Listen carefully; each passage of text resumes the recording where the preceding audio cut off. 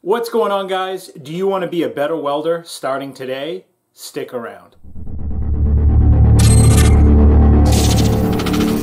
Welcome back, guys. My name is Brandon, and today we're going to be doing some stick welding, and I'm going to be answering a lot of questions that you guys have had. I'm going to talk about machine setup, polarity, safety, all kinds of other topics.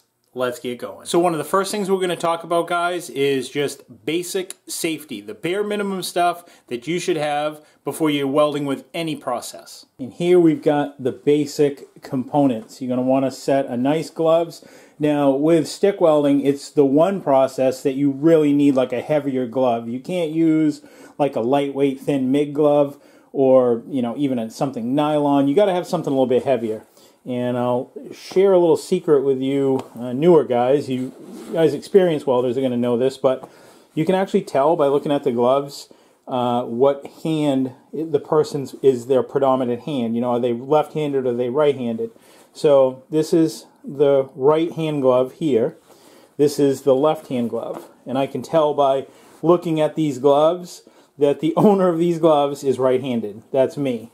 If you look in this area here, right here, you see how supple this leather is? Look over here. You see how this is all like crisp and burned, and it's actually real hard, where this is all supple and soft. The reason for that is that my right hand is holding the stinger lead. This, my hand is gripped around that. My left hand is bracing myself. So this part of your hand, your left hand, is where all the heat gets attracted. So just something to think about. So your non-dominant hand, when you stick weld, your glove usually gives out before your other predominant hand glove gives out. Just a little fun fact there. You're going to want a good hood. Whatever that is, it can be any brand, but the one thing that I notice that a lot of welders avoid, especially new welders, is they don't keep up on their shields. For one, you want to clean it, and you want to clean it using like a microfiber cloth wet with water. Wipe the lens down regularly. Don't let it get all caked up, because vision is really important when you're welding. We're going to talk about other little tips that we can do too to help see, because that's a big complaint, especially with a lot of newer welders. When these wear out and these need to get replaced, make sure you replace them. A welding cap is great to have. It works great when you're welding overhead, but not only that, it helps keep metal filings out of your hair, which is also going to prevent eye injuries. And I will share a story that I've shared before with you guys as we go into the video about why I've started wearing a welding cap over the years. Before I didn't, and I got a real bad eye injury. The bill on a welding cap, it's not worn like a regular cap. The bill on a cap is worn on the back. So, and the reason for that is that this shields your neck from welding spatter getting down into it. Definitely want a respirator, because you don't want to be breathing a lot of these toxic fumes that comes off the welding process. Make sure you have the proper cartridge for the welding fumes that you're breathing in. These 2097s are specifically for welding and metal fabrication, so these are the ones I use. They're low profile and they fit under most all hoods.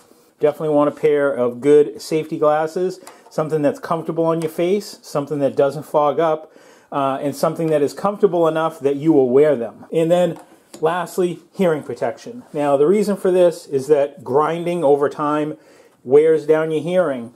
It's hard on your ears, believe it or not. Go a couple hours just wearing these around the house or when you're doing chores, and then take them off. You will feel a little stressed out when you take these off. I just feel relaxed when I have these on, and these are great because they're Bluetooth. So I actually have these rigged up into my phone. So as long as my phone is kind of close by with me, I know that if I'm getting a phone call, and I can also stream music directly into my headphones, which is great when you're working. Plus, you don't have to listen to grinder noise, which is ridiculous. I'm not really into real loud noise. Make sure you have some sort of protective equipment. Now, this is a leather over jacket, which I wear when I'm stick welding, because you want the extra protection for stick welding. I also have a pair underneath it, which is basically like an apron, and that works also great for stick welding. This is just a simple cotton dickie. You can use that for all. I use this for when I'm welding outside and it's cold. This is a lighter dicky, which this works great. Just a cotton shirt, nothing special. It's not even a welding jacket, but it's just a cotton dicky shirt that works great. This works good in the summer because they're lightweight. For the cooler temperatures, I've got a jacket here, and I got another jacket. You just want to make sure that none of your sleeves are frayed, because it's the frays that catch fire when you're welding. You can see, like, see that? There's a little spot of spatter right there. If that was on my arm, that would have burned me. That's what you get when you're welding. You can see more along there. That's pretty typical. Something like this jacket that I'm wearing right now would not be an ideal jacket to wear welding, although I do sometimes. These little frays around my wrist catch fire really easy. And make sure you're wearing a pair of boots. It's no fun having a hot spark drop onto the top of your sneaker and burn down into your foot. Let's cover some processes and terminology. DC electrode positive, DC electrode negative. What is it? When do you use it? Why? You can see here I've got an AC welder, often referred to as an AC buzz box. When would you want to use that and why? And those are really great questions, but they actually have a simple answer. So let me explain to you in basics of terms. We could go really in depth with this, more in depth than I would care to go or even want to know. So I'm just going to explain to you what's what, why you would use it, and when. So I've got my electrode holder here, and I've got my ground or working lead or whatever you want to call it there, grounded off to my table. And if you have a DC welder, you guys have asked me a bunch of times, is it safe to switch it from DC electrode positive to DC electrode negative? Absolutely. If you have connections on the front of your welder that look like this, and they allow you to put these in either of the terminals, you can absolutely swap these around and it causes no damage to your machine whatsoever. Again, this is the electrode holder. So if I were to plug this in to electrode positive, and we're going to explain why we would do it and when.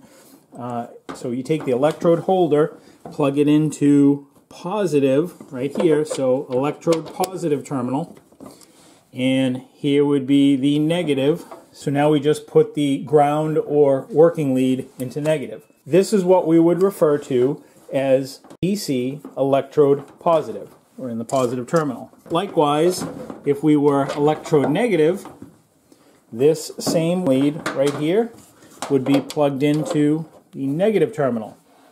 The ground or working lead would be plugged into positive. So why would we do that and when? First and foremost, guys, whatever you select for an electrode or a welding rod or whatever you want to call it, just make sure that it's compatible to work on the process that you want to do. If you want to run DC electrode positive, make sure that that rod is capable of doing that. If you want to run it on DC electrode negative or DCEN, make sure that that rod is capable of doing that. So in short, why would we run DC electrode positive versus DC electrode negative? Well, first off, DC electrode positive has really good penetration. It really digs in. It's going to be good for like biting through. You had some rusty material that works really well. It's just going to be good for fitting up heavier plates. It's really crisp. Think aggressive. When you think DC electrode positive, think aggressive. It's going to bond two pieces of metal together very well. Now, DC electrode negative, on the other hand, works really well for welding up thinner stuff. It's good for, say, like welding really thin metals down to like sheet metal. Has less penetration. So an example of when you might want to run that, so let's say you had a couple pieces of plate, and let's say there was a gap between those two plates that you needed to bridge. It just didn't fit up good. DC electrode positive would have a tendency to blow out, whereas DC electrode negative would have a tendency to fill it in because it's not going to dig into this parent metal as much. DC electrode positive is going to really gouge into this metal. If you have to bridge a gap, DC electrode negative works really well, and it also works good, as I said, on thinner metal. So now you're asking, well, I've got an AC welder. Is there an advantage for AC welder over a DC welder and DC electronegative and DC positive? How does an AC welder, or a buzz box is what they're often called, how does that fit into this plan? When would I want to use that? So to help explain this, guys, AC is what you have for voltage in your house. So here in the United States, that's what we have for voltage. And this is what the sine wave looks like. AC, alternating current, meaning the current is oscillating. And that current is oscillating up and down 60 times every second. For DC, which is the welder that I've been showing you right now, that's constant current. DC, direct current. It's just a linear straight line. AC fits into this overall scheme is it basically fits between DC positive and DC negative. It doesn't do awesome arc starts compared to a DC because you just have a constant current. It's easier to start the arc. It's kind of like I said, the balance between DC positive, DC negative, DC positive, DC negative. It kind of like is that balance in between. Whereas with a DC machine or a direct current machine, you have that ability to just basically swap leads around. DC electrode positive for really thick fit ups, really crisp arc starts, heavy fitment, great penetration, or DC electrode negative when you're working on thinner stuff. You have gaps to bridge, something that's a little more delicate. Root passes often are done with DC electrode negative because you're leaving a gap on a root pass and you don't want to blow through the entire root pass. That's just kind of a quick analogy of when you want to use it. So for that reason, AC welders are fairly inexpensive. Most people that have been welding for several years probably have one of these, possibly like I have, kicking around in the corner of the workshop. We've just gone to DC. Those are really cost effective and just all around. They're a great power source. They just, in my opinion, they work better than AC. Now, regardless of your process, whether you MIG, TIG, stick, whatever you're doing and however you're doing it, you always want to make sure that your metal is clean. You want to get it right down to bright and shiny metal. But there are some rods that will actually work better than others on dirty metal if you can't get it completely clean. And one of those rods being a 6011. Now, I don't want to confuse you too much by getting into too many technical details here with these numbers, but one thing that I want you to know is that 6011 rod works really good on dirty metal that you can't get clean. It will weld through rust, although not ideal, it will do it. It's kind of like a very forgiving rod that will pretty much do everything. It doesn't give a great bead appearance, but it definitely gives a really strong connection. Now, a 6011 rod is specifically designed to be used in an AC machine, like a buzz box. They can also be used in a DC machine, which is this. The equivalent to this, which would be the DC only rod, would be a 6010. And you'd run that on a DC machine. So the reason I carry the 6011s is because I can use them with either machine. I can use them with an AC machine or I can use them with a DC machine. One of the disadvantages, though, of carrying this rod for both machines is that this rod on a DC machine does not run as well as a 6010 rod will run on a DC machine. And I think it's just because a 6010 rod is specifically designed for DC. I carry this, it just saves me from having 6010 and 6011. This one rod works on both, so that's what I carry. And just to give you an idea of some of the things you can do with stick welding is you can weld stainless steel using specialty rods. This is for 3/16. You can weld aluminum, although I've never had great luck. It can be done. Even a really experienced welder that is really good at aluminum. It's difficult, but it can be done with a stick welder. You got the 6011 we talked about, and we got 7018. Now, 7018 rod, you guys probably hear a lot about this rod, and it will really lay down a bead like stacking dimes. The one issue with 7018 is that it really cannot get damp. It can't get moisture trapped in it. It's what's considered a low hydrogen rod. And the problem that happens with 7018 is when you're welding, if you don't have fresh rods, so you can't just, if you're not going to use this up in short order, and you don't have a electrode oven then these are going to conduct moisture. So if you're going to use 7018, you really need to get them fresh, take them out of the package and use them.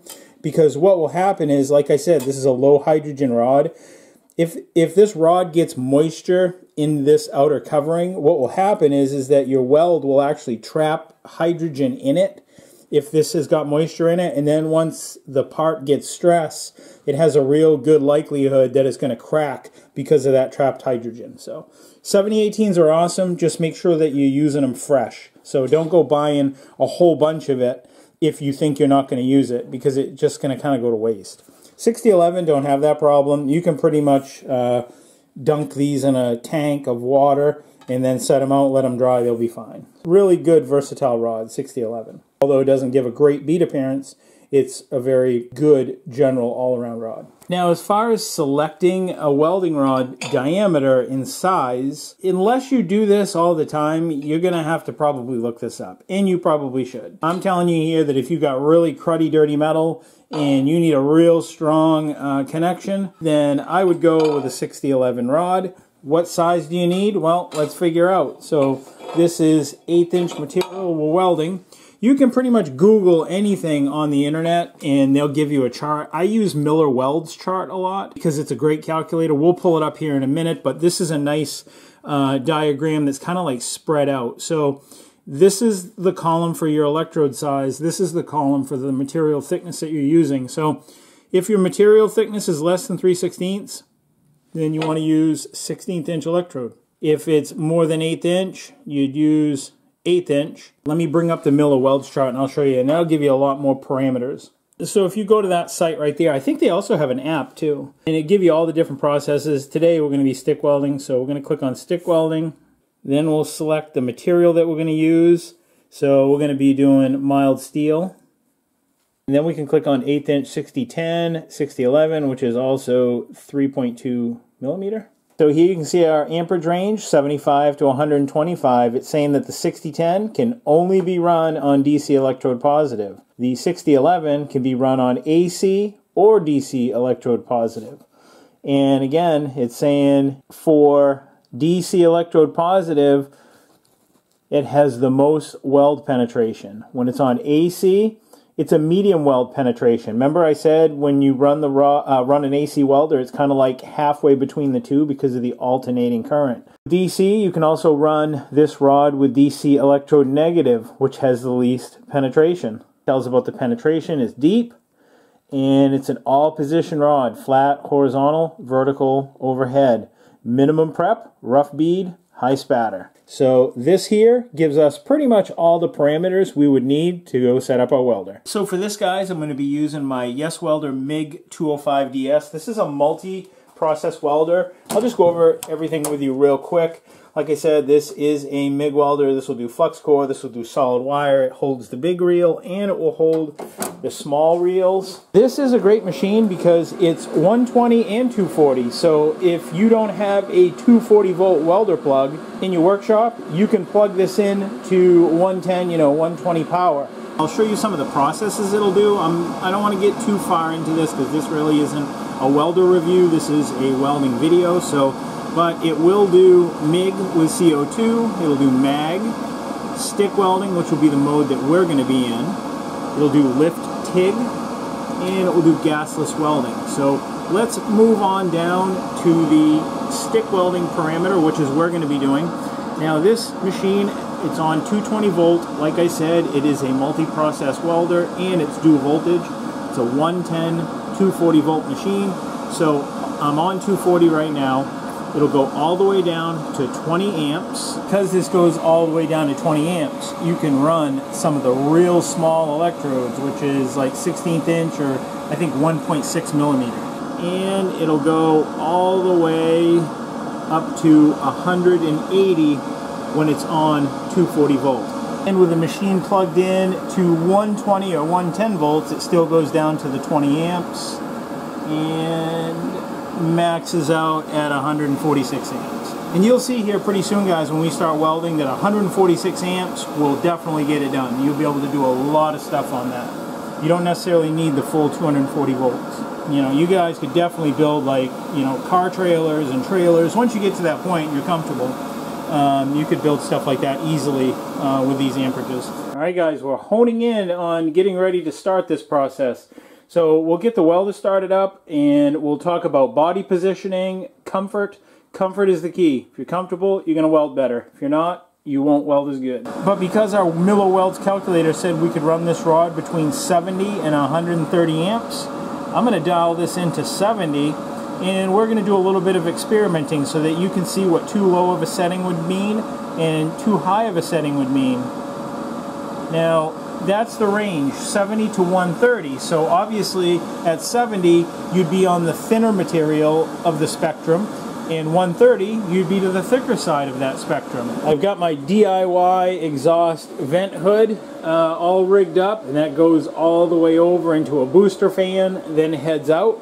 If you want to see how I built that, I'll put a link up above. Some of you guys like bust my chops because you see the smoke going up and all of it goes right past it. It's because in between takes I have to turn it off so that you guys can hear me, because if I didn't, you wouldn't be able to hear. But I'll show you how I turn on all my stuff. I've got a remote here right at my table, so one turns on a fan over there that cools me off in the summer.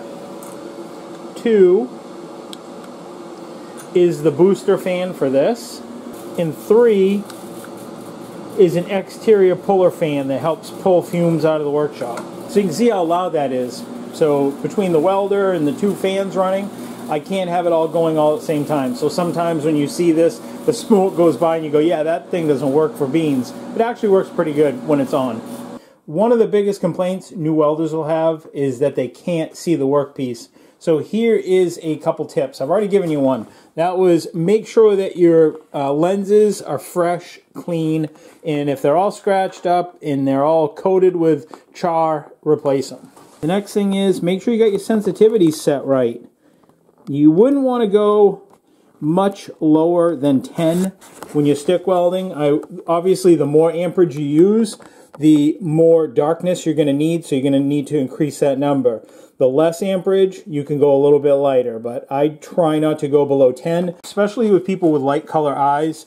You know, people with blue color eyes and green color eyes, we're more sensitive to arc flash, and that's because you lack a pigment in your eye. It's called melanin. So, you know, people with lighter color eyes versus like people with brown eyes, they have more light sensitivity. It's hard to look at the sun. You get more severe arc flash. So if you've got light colored eyes, especially, don't go below 10. And then the next little trick is get yourself a work light. Get a nice big bright halogen or something and shine it right on your workpiece. You need to make sure that the light is facing away from you. You can't have it facing you head on, because the light facing head on will activate your shield if you have an electronic hood. So let me show you how this actually drastically changes the effects on your work. So this is looking through my welding hood. You're looking through the lens. As I look through it, this is what I see. The light is off. Now I'm going to turn on my exterior source right here. You ready? Watch this. Look how much better that is. How much brighter you can see your weld puddle. Believe it or not, that makes a huge difference. So if you're having a hard time seeing, experimenting with some artificial light. Bring some artificial light to your workpiece, shine it on it. It's going to help you tremendously. Make sure your workpiece is really grounded well to the table. That makes a difference. I'm not going to put on my welding respirator right now just because I need to be able to talk and you need to be able to hear me. Always take your rod out of the rod holder when you set down your stinger. I call this a stinger. Always never lay them down together. We're on 70 amps. It's probably not going to run too well because it is on 70 amps. So let's give it a whirl. See what we can do.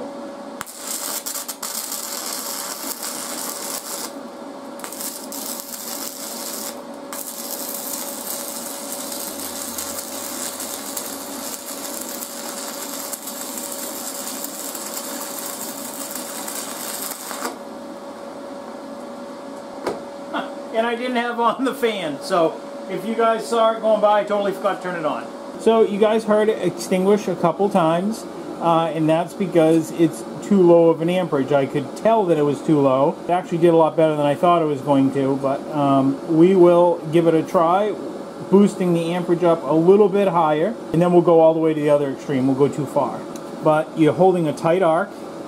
And I also get asked a lot too if you can hold the rod, like with your left hand, with your free hand, to steady it, to balance it. With gloves on, of course. My right hand is holding the rod holder or the stinger, and I'm using my left hand to help balance or guide the rod, like this, or like this. Whatever you need to do to get a steady, smooth hand, you can. Yes, you can handle the rod. You need to have a glove on. You need to know that you coming in contact with this rod, if you are the path to least resistance, which is ground, this is trying to find a path to ground, then you could get a shock. So nothing is foolproof. You can't never say never. It's very rare that if you're not standing in a puddle of water with your ground lead in the water and your feet are in it that are bare, and then your hands are wet and you're conducting great electricity, yes, you could get a shock. It's very rare, but it can happen. So I just need you to know that. But it is a common practice for welders to, especially with thinner rods that are like 1/16 of an inch, they're very springy. You can use your free hand to guide that rod so it's not vibrating on the end. It's probably not a good habit to get into. You should probably use this hand and use your other hand to brace to get comfortable. There's all kinds of ways of doing it, but just make sure that you're comfortable doing it. This is personally how I do it. I like to go like this, set this hand on this hand, and use my elbow when I can, and that just gives a good brace. You can also do it like this, just a modified version, but you just need to be comfortable. You're holding this rod at about a 15-degree angle, holding a tight gap, and you're just dragging it along. That's it. You never push, always drag. As the saying goes, if there's slag, which there is with this, then you drag. If you're doing like bare wire MIG, then there is no slag. There's no flux core, there's no outer shell or covering. The gas itself is the shielding. This doesn't require a gas. The exterior covering on this, the cellulose, is the shielding gas that's shielding this weld from the atmosphere. Bump this up to 90. We're going to start getting real close to the range. You'll probably even hear a difference. There we go. There's 90. I also want to say, guys, that there is no substitute for practice. With anything, it takes practice. You remember the first time you rode a bicycle, you didn't just go out and rip it and start doing wheelies day one, the minute you put your leg over the bar and sat on the seat. It takes practice, guys, and this is no different than any other skill. The more you do it, the better you get. This is one of the first processes I've learned on, and I firmly believe that it's probably actually one of the cheaper processes you can get into. I firmly believe if you can stick weld and you can do a decent job at stick welding, you can probably do most all the other processes pretty easily. It took a little bit to get it started, guys, because when the rod goes out, it burns back in, and I'll show it to you in a second. I don't know if you can hear me, but sometimes you can see here on the end, sometimes the rod will burn back inside that outer cellulose covering, and what you need to do sometimes is just tap it on a hard surface to chip back that exterior coating to get that center electrode showing. And that's why it had a hard time igniting at the very beginning. But that's pretty close. That is really close. And how do I know that that's really close? It might even be a little too hot. So look at the very beginning, how this bead over here is a little proud. Obviously it's cold because it's igniting, warming up the metal as I travel towards me. So now the bead is getting thinner and thinner in height profile, and now it's kind of low, and then it trails off to almost a crater at the end. And normally you would pause just a little bit to fill that crater, but it didn't look. So that's actually probably maybe a little hot for what we're doing here right now. So I would say probably about, I don't know, maybe 85, 86, 87, but we'll try it. Let's go up a little bit higher. Let's do 110 and run another one right here.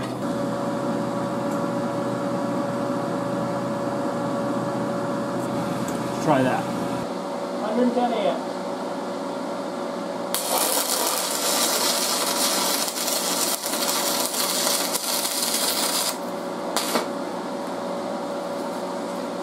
So I'm stopping just to read the puddle a little bit. Yeah, that's real hot. If I slowed this down even further, I could probably burn a hole through it.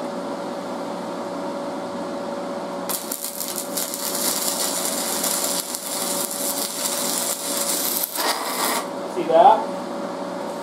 I did it. Just went real slow, burned a hole right through it. Let me run this again, guys, so you can see some of the signs without burning through what it looks like if it's a little too hot. Alright, we got a couple things going on, guys, here. Look at the center electrode. You see how the center electrode is actually melted back inside that? Well, that's what makes starting the arc difficult if you don't get that flux out of there, because it can't, the metal rod, which is where it's making contact all the way through, can't make contact to your workpiece. So give her a tap. Obviously give it a tap when it's not in the rod holder. And now you see how that exposed that back, and now you'll get a nice, good, crisp arc start. But look here, okay? So this area right here is obviously, I blew through. This is too hot. This is 110 amps. So we were at 70. This was 90. This was 110. But then what I did is I went right beside it with the same 110, and look how it starts out not very proud because it's cold, and then it immediately starts going concave in here. This is all concave, this is all undercut. So again, I was traveling really fast, and you can see, look at the heat affected zone. Look at it, how the color radiates out real far from this, as compared to, say, the first one that we did right here has hardly any. See how far this radiated out right here? I was going slow, and that's at 90 amps. So I'd probably say right about 85 amps. This little telltale concave piece in the end kind of gives away a lot. So let me try it again right around, let's say, maybe 85 amps. Let's see what that does.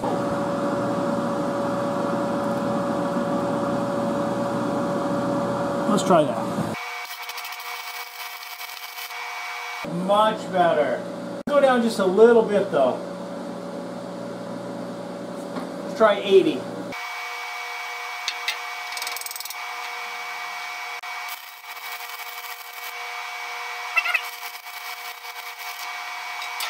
Much better, guys. Hardly any little washout at the end. Let me scrape this real quick. So I didn't notice, guys, was some of the smoke actually going up into that hood? I hope it was, because I think I had it on for most of the time. And if you can, guys, when you're scraping off your slag, and 6011 doesn't have great slag on it anyways, like 7018 will peel, 6011 generally won't. Don't like peck at it, try to slide it. Like that way it won't gouge your weld all out.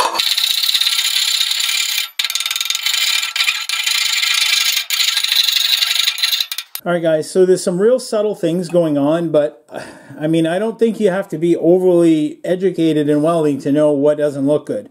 So you can see this one is a little too proud, okay, right in here. And then it didn't really terminate off well at the end. That's my problem, and it probably has something to do with the weld metal not being clean. So we were a little too cool here. You can see it started out proud back here. And then it started getting a little too hot, a little too runny, okay? Then we turned it up again, actually blew a hole right through it. Then we turned it up a little bit more, and it just continued to get worse, but I traveled faster with this, but you can see there's really no profile whatsoever. It's pretty much completely flat. Then we backed it down a little bit, and it started getting better. And it's got a little crevice right here. And then we went here. I started it, stopped it, took a look at it, said I liked it. You can see where it terminated here. It did not go below the surface.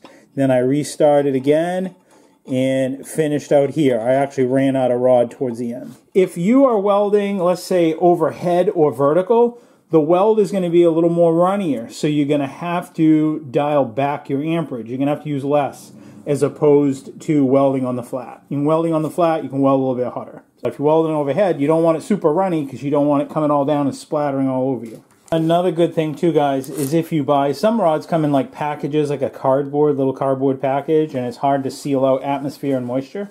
You can pick these up, these rod guards, really cheap, and they have a little gasket on them, little O-ring, and that'll help seal out moisture and hopefully try to make your rods last a little bit longer. Like I say, 6011, 6010s, they're really not that sensitive. You know, 6013 and stuff like that, I try to store them like this. I don't like them in the atmosphere if I can help it. So, unless I'm going to use them up real quick.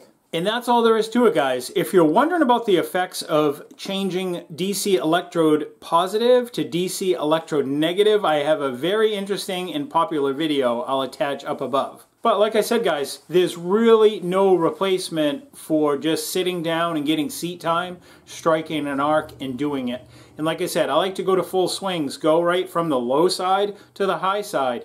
Pad some beads, lay out many beads. I do that all the time, especially when I get a brand new welder, so I can kind of get that muscle memory ingrained in me of how the machine operates. All machines work a little different, unless it's a calibrated machine and it's a certified machine, which, like, well, I'll show you. So you can see right here, these machines right here, okay? So this actually has a factory calibration tag on it, and it passed.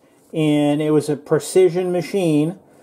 It tells you when it was done, 8/7 of 20, and it's valid until January of 22. But because I'm not doing like nuclear stuff or any precision work where I require a fabricated machine, a calibrated machine, I probably won't get it recalibrated. I just don't need that level of detail. So all machines are going to be a little hotter, a little cooler. Some are going to run different than others. You know, with a calibration, like the other machine I just showed you, if you pick up that machine and it's calibrated and someone has the same other machine and it's calibrated and you go pick it up, it's going to run exactly the same. It's going to be identical. Once you get to know how it runs, kind of like the video we talked about where we selected the best welding wire out of all of them, without a learning curve. You can make pretty much any welding wire run good if you have enough of a learning curve. But I hope some of these tips that I pointed out and some of these tricks, reading the puddle, setting amperage, how to determine it, how to find it, have provided some value to you. And as always, guys, there's new videos every Friday, so if this is something that you like, please don't forget to rate, comment, and subscribe. Like I said, there's new videos every Friday. If you're wondering what I'm working on before it makes it up to YouTube, you guys can catch me on Facebook and on Instagram. I'll have links down below. If you're wondering about this machine or any others, I'll put a link down below. There's some exclusive promo codes for some of the stuff that you see me using, and especially with this machine, you'll get a pile of money off. So go check it out, click the link, or at least learn about it if it's something you're interested in. Until next week, guys, I will see you then. Take care, stay safe, see ya.